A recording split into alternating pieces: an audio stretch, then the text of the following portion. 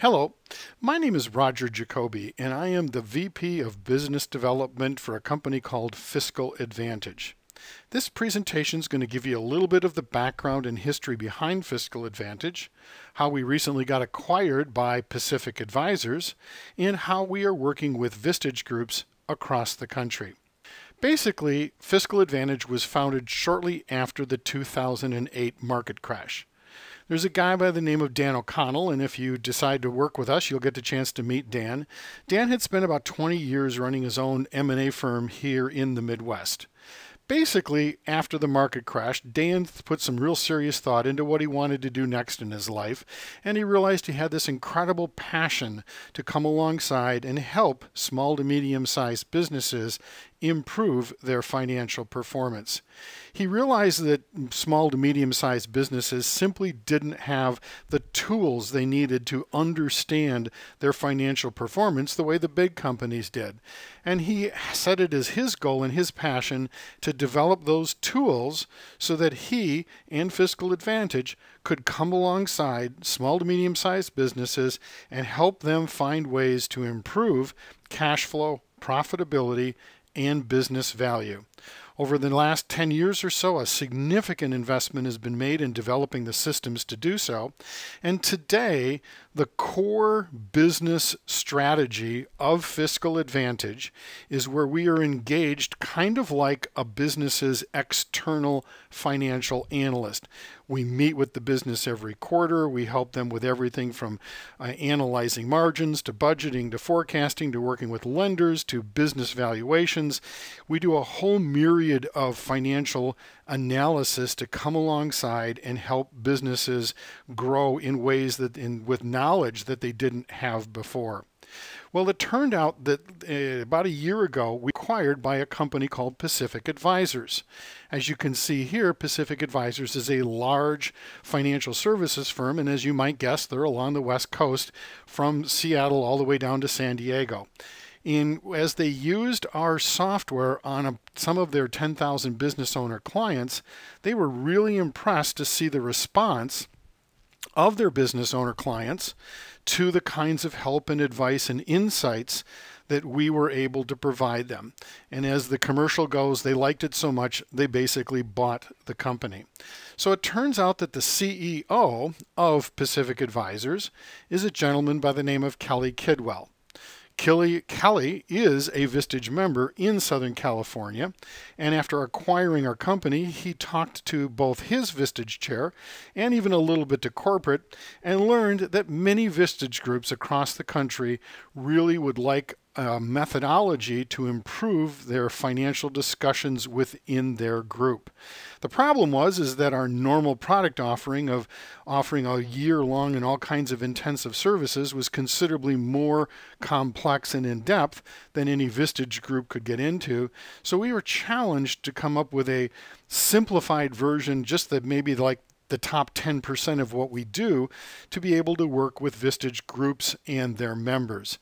And as a side note, both Kelly is an approved Vistage speaker, and his managing partner, Eric McDermott, as well as myself.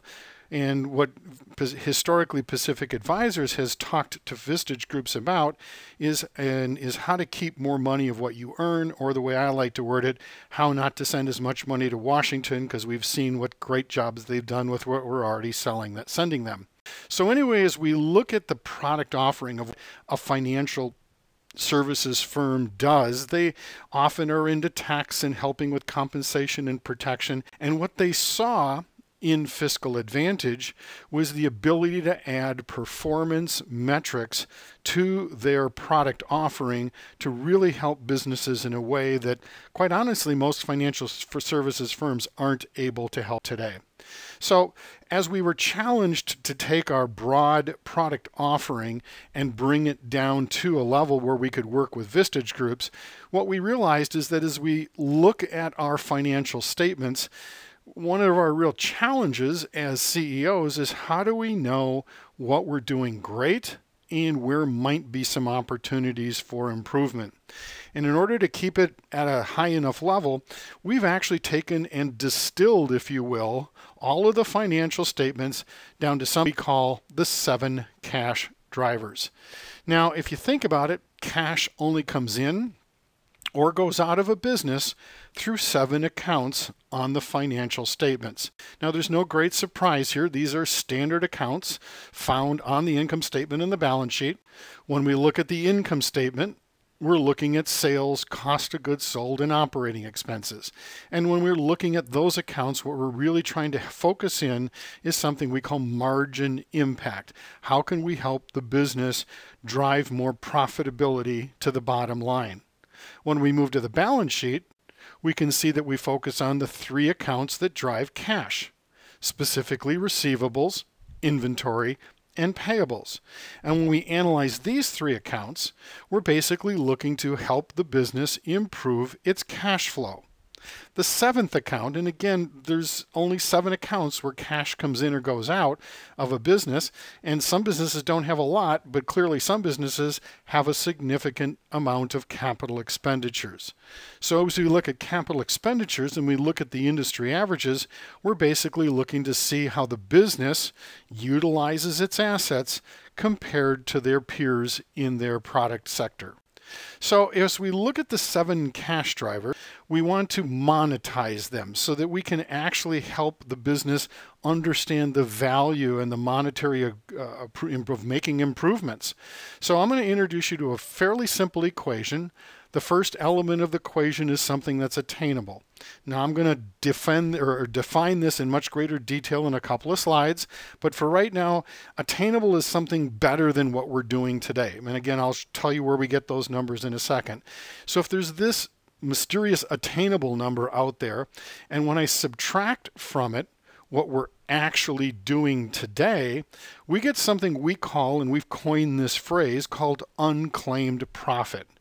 Why is this unclaimed profit so important? Why are we focusing on that as we're coming alongside businesses?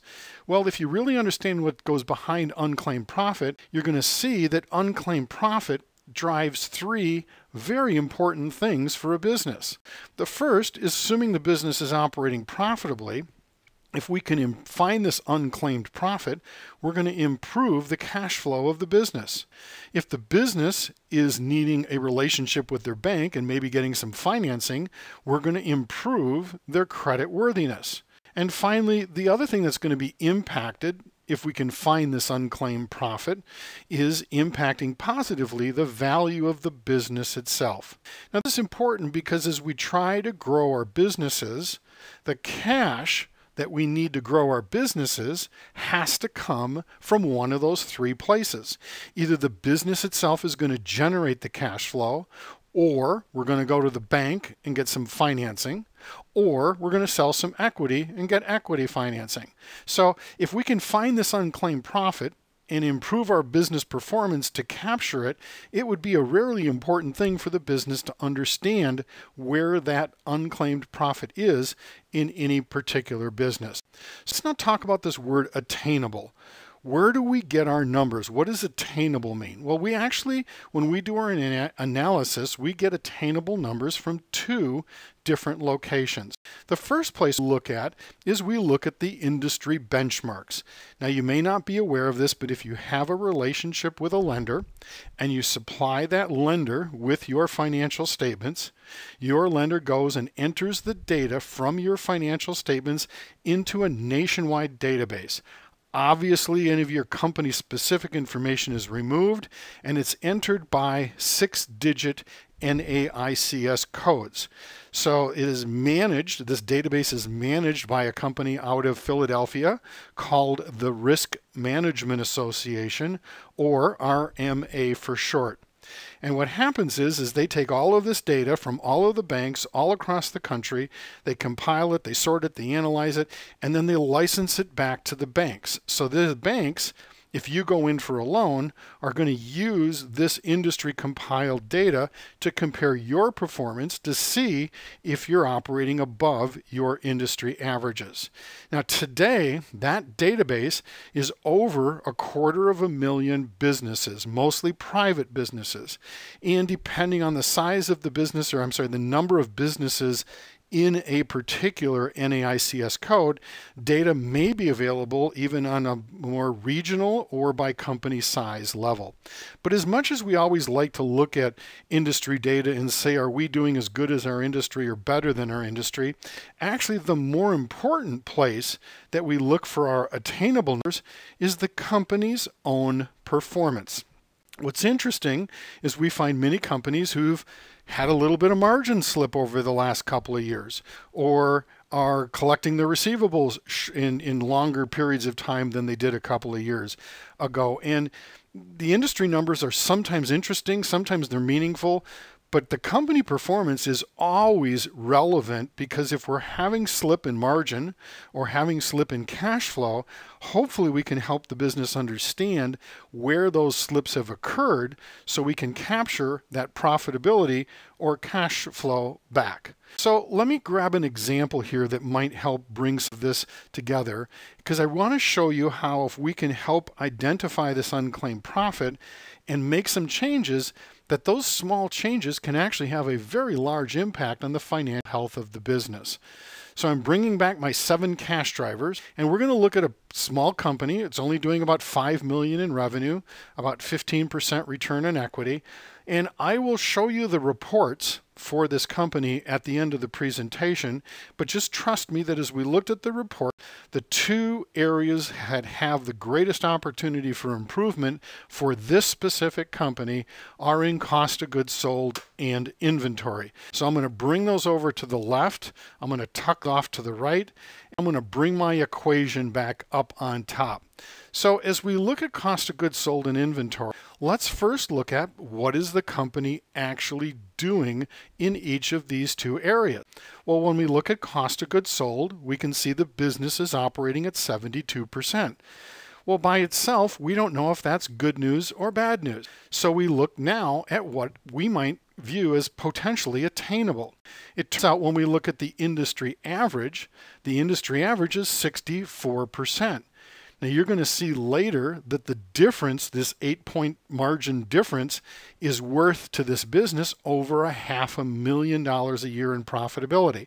Now I'm not saying this business can easily achieve the industry average, but it is a data point worth considering.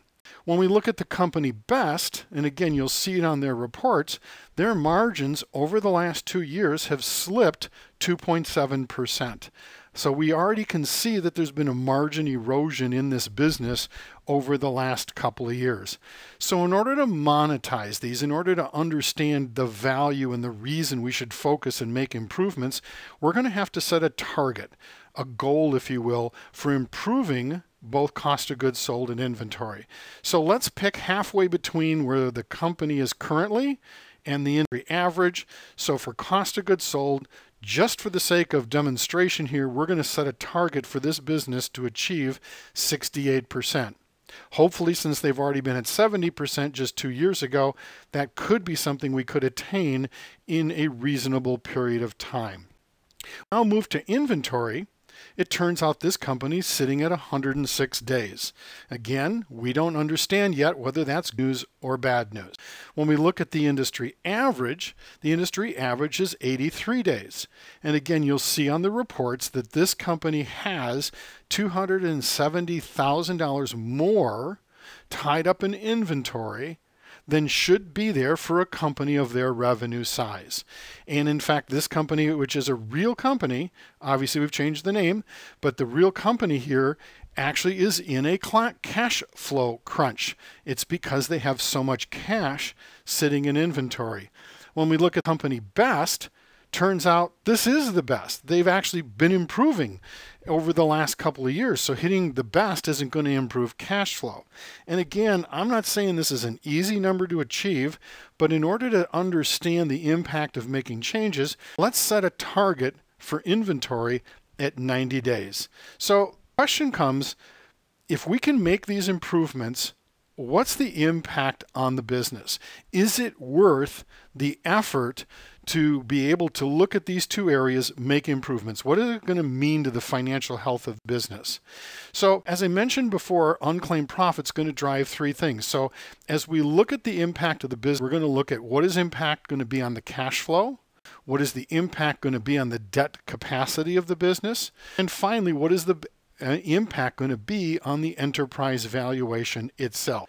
So we look just 1 year out. Now this would be 1 year after we've achieved those values. So why were we making these changes? Well, it turns out after just 1 year, we've improved the cash flow of the business by over $200,000. We've improved the debt capacity by over $500,000.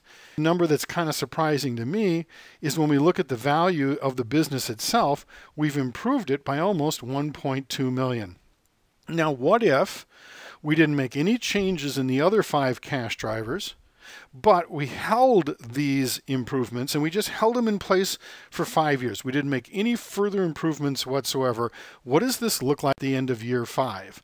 Well, it turns out by the end of year 5, we've improved cash flow by $1.5 million. We've improved debt capacity by over $1 million, and we've added $2.2 million to the enterprise value itself. So we look at those numbers there, 2.2 million in enterprise value, etc. As it says at the top of the column, this is the added value from making these changes. But we have to remember that the business existed before. What if they hadn't made any changes? What if they hadn't made any improvements? Turns out at the end of 5 years, this business without any improvements would have been worth $3.8 million. So when we look at the two combined, focusing on just the cost of goods sold and inventory, making those improvements that are listed on the left-hand side, the business has gone from $3.8 million to almost $6.1 million. And you can see the improvements in the other areas. So this is why we believe if we can help a business understand their performance on the 7 cash drivers, we can financially help the business significantly. Now, at the same time, I want to mention that this pendulum swings in both directions. And what I mean by that is these small changes had these tremendous improvements in the business, but the opposite is also true. We get calls from businesses that say, you know, I've only lost a couple of margin points and my cash cycle has only gotten worse by 10 or 15 days, but I've gone from a company that was doing fine to one that I don't know if I can make payroll next week. So clearly what we're seeing here is small changes in either direction have a major impact on the financial health of the business. So our goal is to really come alongside, define these, and show the business where their opportunities for improvement are great. One other thing I want to mention, we do use, as I mentioned earlier, the 6-digit NAICS code. Now, one of the things that we do that's different than anybody else out there is we actually allow you to pick up to 5 different codes. So, for example, if there isn't a single code that represents everything you're doing as a business, let's say 50% of your revenue comes from your manufacturing operation and 30% comes from distribution and 20% from retail. Well, those are 3 rather significantly different business concepts. And so what we'll do is we will weight the 3 different industry codes by their respective percentages in order to give you a custom hybrid mirror image of an industry comparable as we can possibly do. So one more thing that we want to just talk about briefly is not all of the 7 cash drivers matter the same to each different business. As we look at the world of industry, we, on a highest level, break the world into 4 different kinds of what we call meta sectors. There's manufacturing, distribution, services, and retail. And as I'm about to show you, clearly the importance of these different cash drivers varies widely based on the type of business. So if I look at a manufacturing business, clearly the ones highlighted in the dark green with the triangles are the areas that are most important in controlling to driving forward with improving financial performance. When I move to distribution, it's usually not as much focused on capital expenditures, or because they're distributing and not manufacturing, it's not cost of goods sold, but driving sales revenue becomes more important. As we look at the service sector, most service businesses that we work with have no inventory. But it also, in some businesses, depending how the accounting system that they use to account for the cost of the services providers, many service businesses don't even have cost of goods sold. They capture it all in operating expenses. And depending on the type of business, you may or may not have a significant investment in capital expenditures. So again, here, in fact, for some services businesses, they don't have the 7 cash drivers, they have the 4 cash drivers. And as we move into retail, we can clearly see that if it's true retail and paid for at the time of purchase, there is no accounts receivable. But talk to anybody that owns a grocery store, for example, and seriously controlling inventory, cost of goods sold, and driving revenues are the keys to financial success of those businesses. So as I wrap up now, what we're really trying to do is help a business understand the 7 cash drivers of the business. And wherever possible, we want to identify this unclaimed profit. And we want to do that by comparing the business's current actual performance against both their own performance as well as their industry comparables. And we do that because if we've learned that small changes that we can make in key accounts have a significant impact on the financial health of the business. So as I talk now and I'm closing up and we look at the product or the service offering we're working on with Vistage Group, basically what we have for the Vistage Group is if your Vistage Group decides to work with us, there's a simple Excel spreadsheet. I realize you can't see it very well here, but in this Excel spreadsheet, we're looking for standard accounts off of your financial statements, the revenue, operating expenses, cost of goods sold, AR, AP, etc. And what we do then is we take this data from 14 pieces of information and we put it into our software. What happens is you get back every quarter, this is a quarterly process that we go through, you get back every quarter a 2-page analysis. 1 page on the income statement and 1 page on the balance sheet. Now I'm going to zero in and show you the reports for the company that we just did the analysis for a couple of slides ago. When I look at the income statement report, as you can see, revenues and operating expenses are highlighted in green. That just means they're doing great there. Remember I said that we identified cost of goods sold? So let me walk you through the numbers to the right of where cost of goods sold is highlighted. Well, it's supposed to be red, but it's actually a little bit more brown. So what that says, looking at the numbers to the right, that says the company did $4.1 million in its most recent fiscal period in cost of goods sold. That represented 72.7% of sales. The next 2 numbers, as you can see above on the column headings, this is the company best. Turns out 2 years ago, the company did 70%. So remember I mentioned that they'd lost 2.7 points of margin? Well, there it is documented right there. Hopefully we can find out what happened to cause us to lose that margin, and if we can just recapture that 2.7% of margin, we're going to add that number that's listed there, 159,000 and change, to profitability every year. Now, I'm not saying that the industry average is attainable, never heard me say that, but here's the industry number. The industry's number is sitting at 63.6%. If we could figure out and get to that number, it would add over $500,000 to the profitability every year. We also want to show this graphically because sometimes seeing it graphically we can see trends and other things that we don't always see in the numbers. So the middle graph there is the cost of goods sold as a percentage of sales. The company is the green line, the industry is the red line. As you can see, the green line for the company is trending up. You can see the farthest right point is 72.78%.